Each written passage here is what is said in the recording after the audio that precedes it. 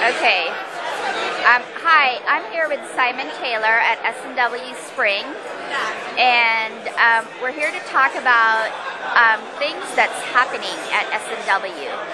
So Simon, I have a couple of questions for you. What trends are you seeing today that dictates the need for proactive data management for eDiscovery?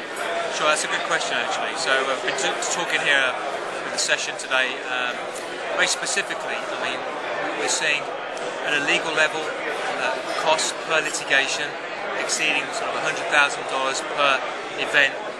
We're seeing a massive amount of effort from an IT point of view to find information, to discover different sources of data.